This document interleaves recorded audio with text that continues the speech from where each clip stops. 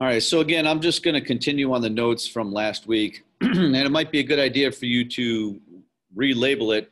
You know, in our 8485 folder, I'm just going to go to edit, and I'm going to rename this graphing trig functions.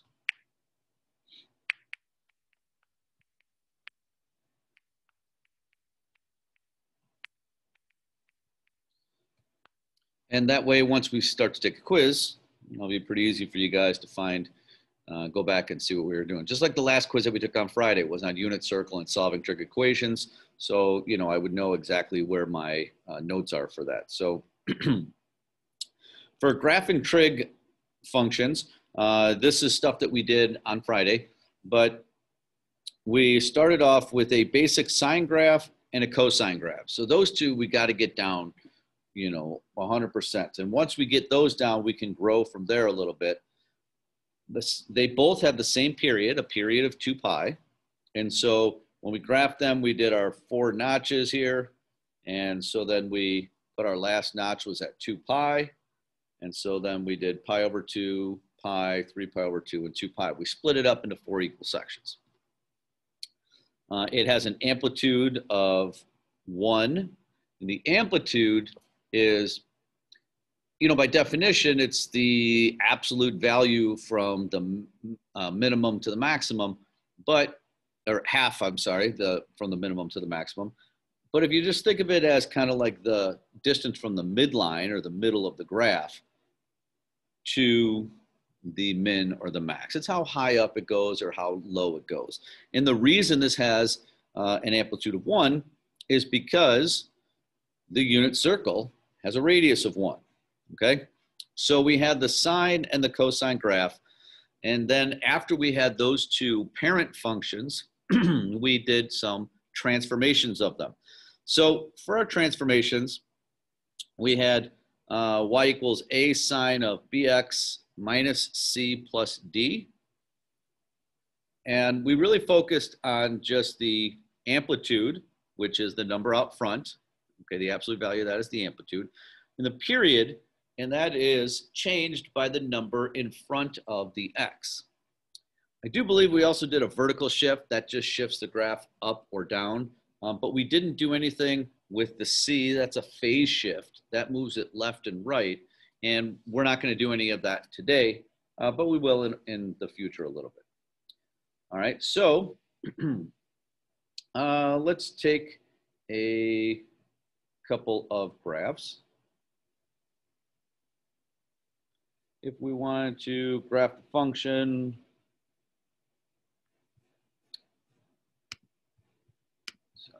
y equals, let's say, about 4 cosine of 5x. Okay, so we're graphing y equals 4 cosine of 5x. Now, that number out in front, that's going to be our amplitude. So we would say, you know, the amplitude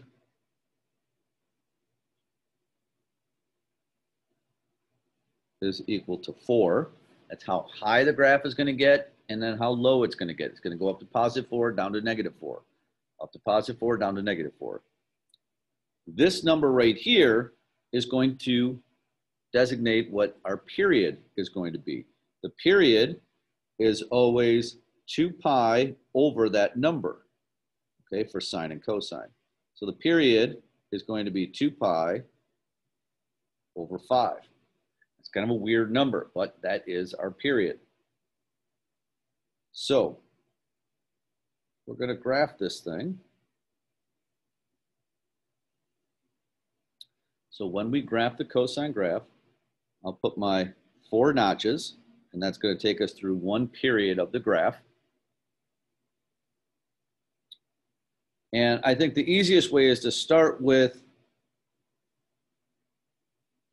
that last one is always whatever our period is going to be. In this case, it's 2 pi over 5. And then I have to figure out what these other 3 are. So my suggestion is find the one that's halfway there, because taking half of something typically isn't bad. Half of 2 pi over 5 is 1 pi over 5.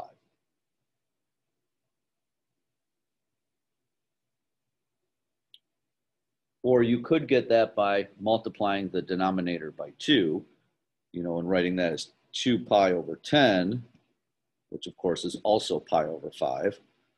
So either way, taking half of something, so I find the last one, take half of it to get that middle one. And I can do the same thing here. To get this one, I take half of the pi over 5. Half of pi over 5 will be pi over 10. So we're just multiplying the denominator by 2. And so once I get that first one, that's my scale. So this is really 1 over 10. That's 2 over 10. That guy's going to be 3 pi over 10. So it's 1 over 10, 2 over 10, 3 over 10, and 4 over 10. Well, 4 over 10, of course, is 2 pi over 5.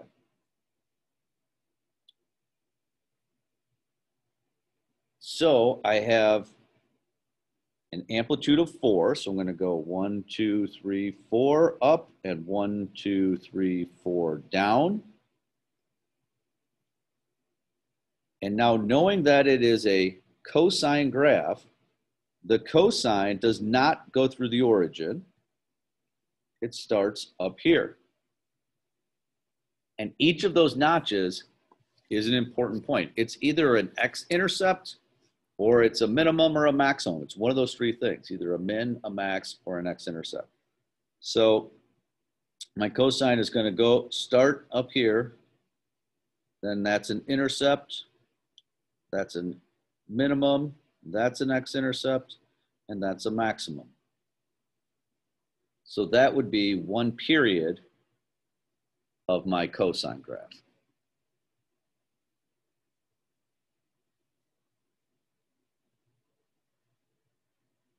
All right, any questions yet?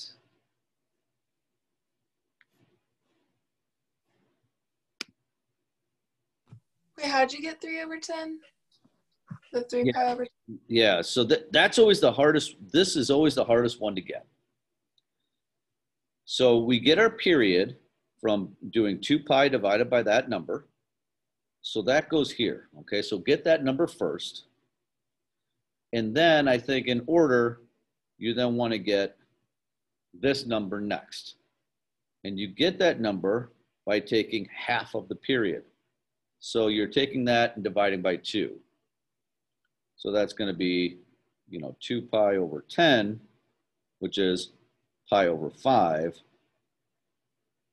Okay, so that's halfway there. Now I'm getting to your question because I know you asked about this one, but that's the last one you want to find.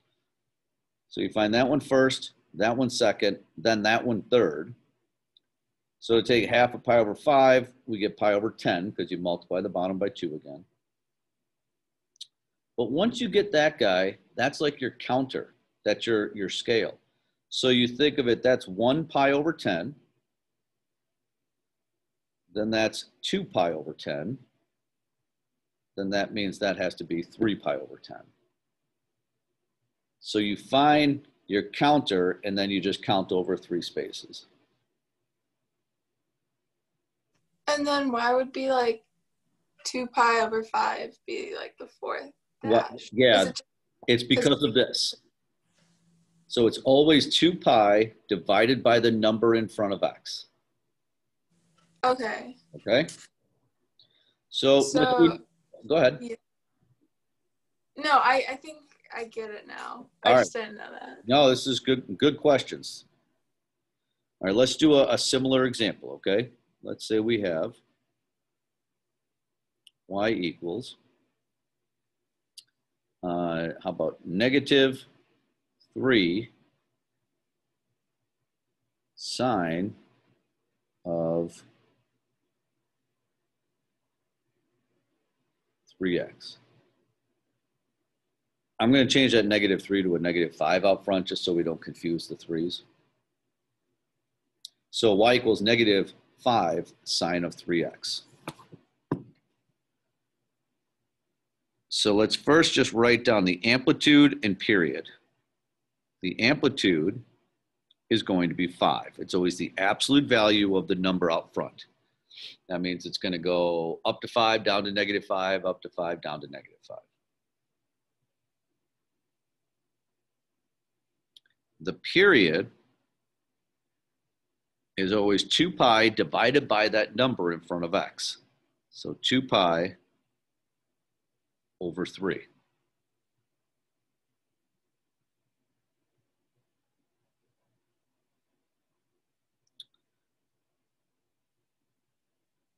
So once we have our period, we put our 4 notches here.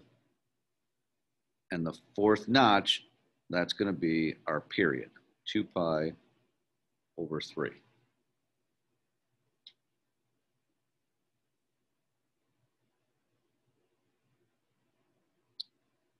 So now we're going to find halfway there. Half of 2 pi over 3 would be 2 pi over 6, or pi over 3.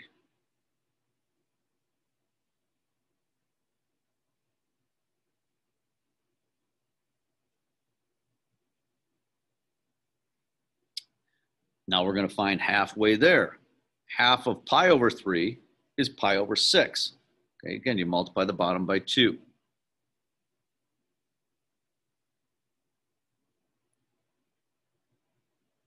So that pi over 6 is our scale, or our counter. So that's going to be 1 over 6, 2 over 6, 3 over 6. Don't forget, 3 over 6 is 1/2, or pi over 2.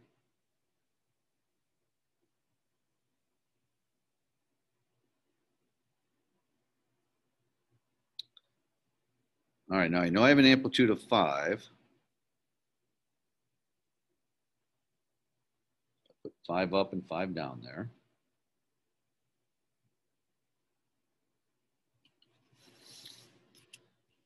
And this is a sine graph. So remember, sine does go through the origin. So it's gonna start here. Okay, I say start, it doesn't really start there because it does continue to go to the left, but for drawing purposes. And I'm going to erase this in just a second, so you can hold off on writing it on your notes if you want to, but a sine graph would go through the origin, then that's a max, then that's an intercept, then that's a min, and then it starts over again. It just does the same thing over and over and over again. The reason I have to erase that is because I missed, or I left out one important detail. That's this negative sign. A negative sign flips the graph over the x-axis. So because we have that negative sign, I'm going to take that green graph and flip it over the x-axis. So it now looks like that.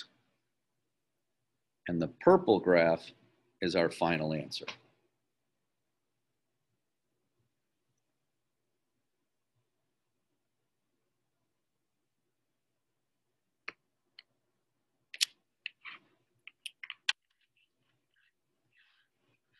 All right, now, again, if you guys have questions, please just make sure that you shout them out.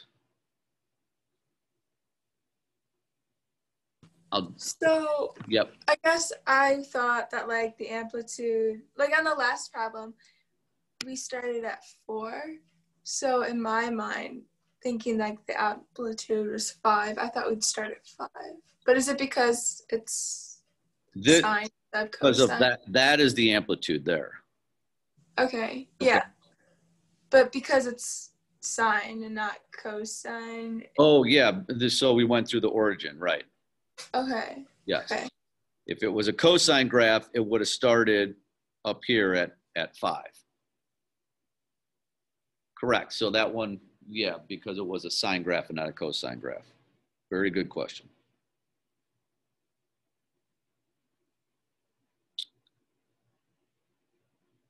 All right, let's try another one here. Say we have y equals, that was a sine graph, right? All right, let's do -2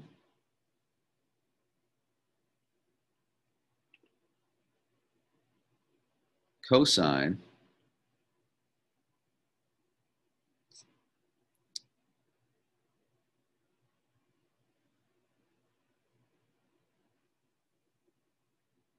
of 8 pi x.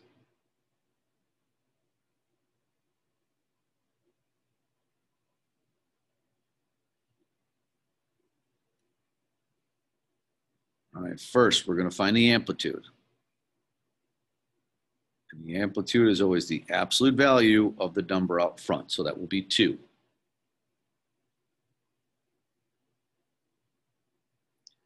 Then we're going to find the period. The period we get by doing 2 pi divided by the number in front of the x. Well, we have 8 pi in front of the x now.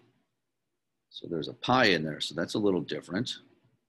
But it's 2 pi divided by 8 pi for the period.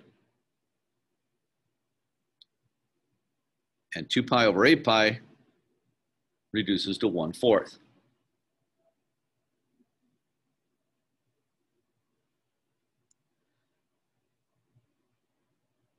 So, Connor, yep.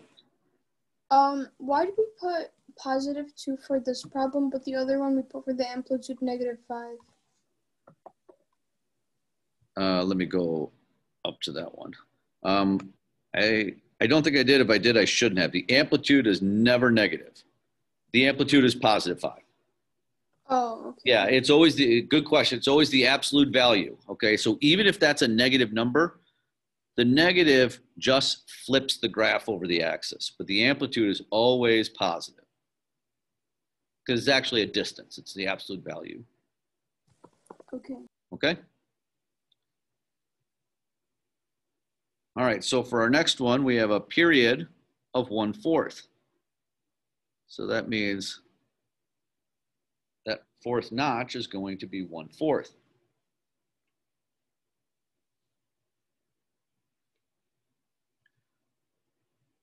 Half of that, so find, halfway there first. So you multiply the bottom by 2, that's going to be 1/8.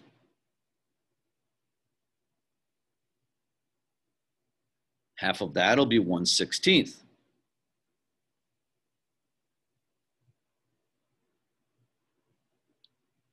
And now 1/16 is our counter. 1/16, 2/16, 3/16.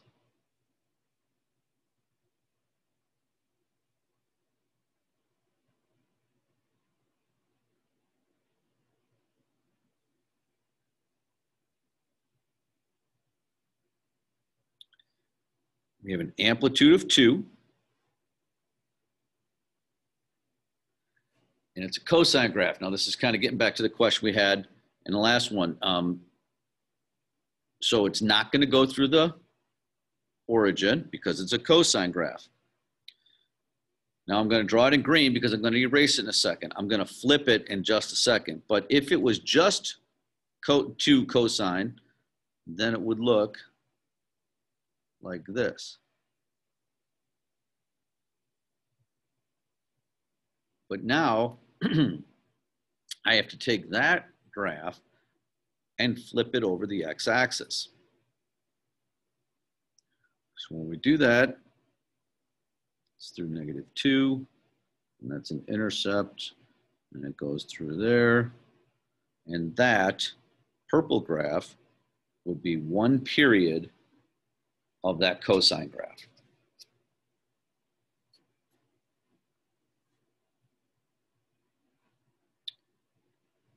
All right. Any questions before I have you guys try some? I have some. Yeah. I was wondering why. Okay. I was wondering how you got 3/16. Yep. Yeah, that's always this one is, this is always the hardest one to find, okay? So if I lose you in this process, let me know as soon as I lose you. But we have a period of 1/4 because of this, okay? And once we know 1/4 is the period, we then find halfway to the period, which is 1/8. We just multiply the denominator by 2. And then once we know 1/8, we know 1 over 16 because that's halfway again. We multiply the denominator by 2. So we found this one first, then this one, then this one, until we did all that before we answered your question, which is where did the 3/16 come from? Well, once we get that first one, that then that's our scale. That's how much each of these notches is worth. So you just count 3 of those because we want to go over 3 notches. So if each one is 1/16, that's 1/16, that's 2/16, that's 3/16. So we got 3/16 because it's 3 of these guys. Okay, thank you so much. That made a lot more sense. All right. Yes, good questions here today. See, this is good. We need a little interaction. Is there anything else before we're going to do a couple in class kick? I guess I still don't really understand how you got through 16, but do you follow to the 1/16? Yeah. All right. So as soon as you get that first one, then this is going to be 3 of those.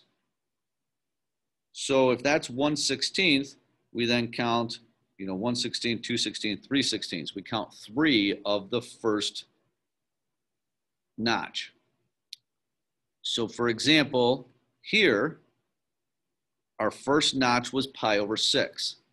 So then I want to count 3 of those. So that's 1 pi over 6, 2 pi over 6, 3 pi over 6.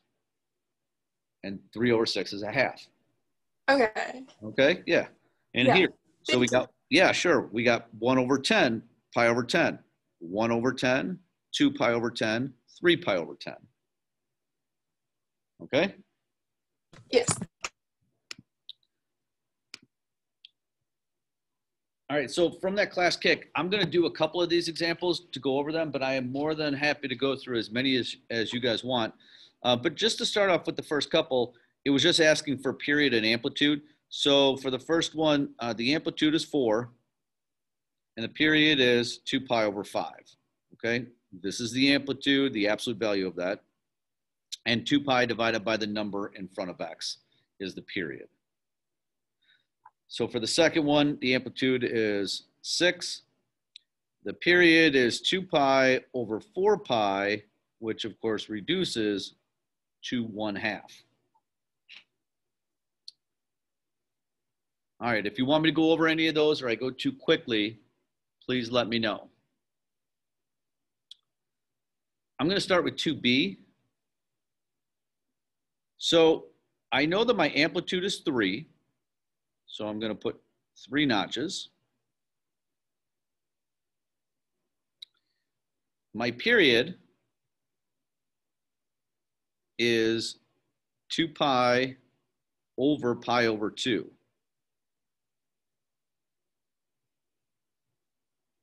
So that's kind of ugly looking.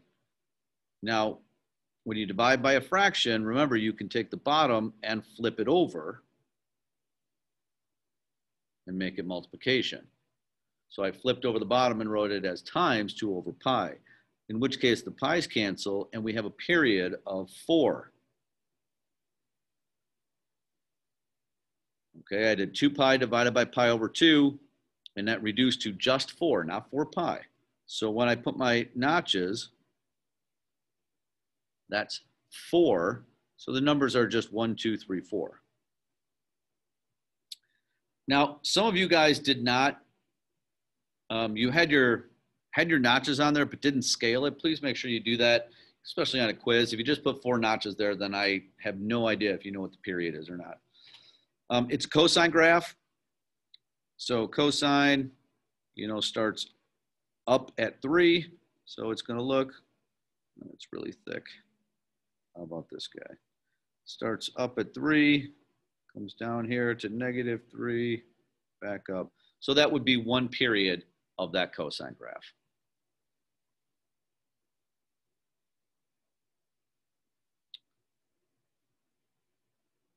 All right, I will do B first. And then again, I'm happy to do any of the others, but the amplitude is 2. So I'm going to positive 2 and negative 2. I'm going to put 2 notches there. Period will be 2 pi over pi, which is just 2. So that means from my 4 notches, that's 2. That's going to be 1.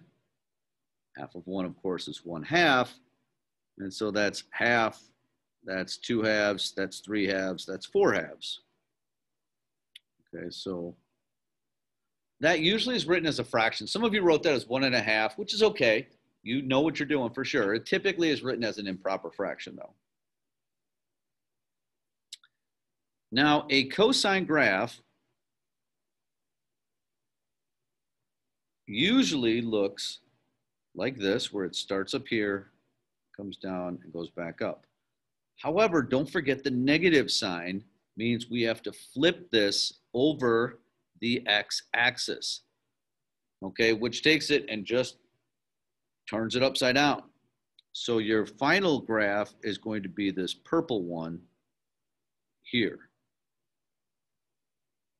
And I'll get rid of the green guy.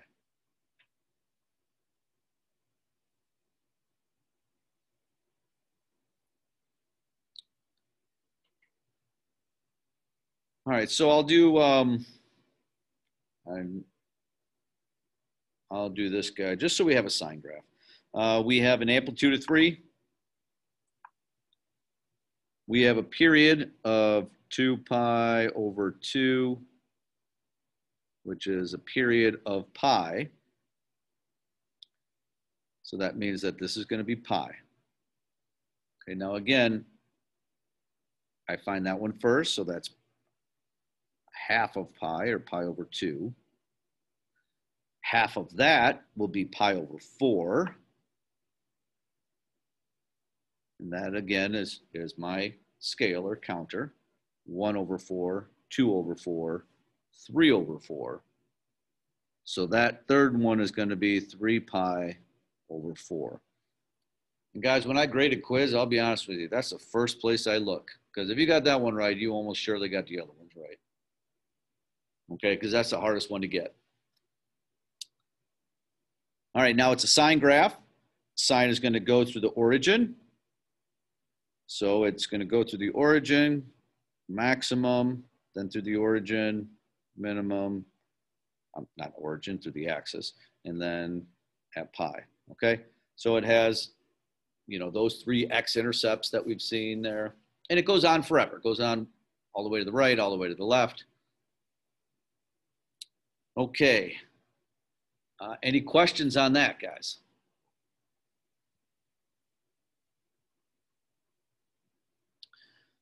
All right, and these questions were given to you where you were given the equation, but you might have to work a little backwards. Like I might say, hey, if the period is pi, write the equation. Well, you then would have to say, well, then 2 pi divided by what is going to be pi? So you know that this has to be 2, and that's going to be the number that goes in front of the x. So being able to do these is great that we're able to do these so far.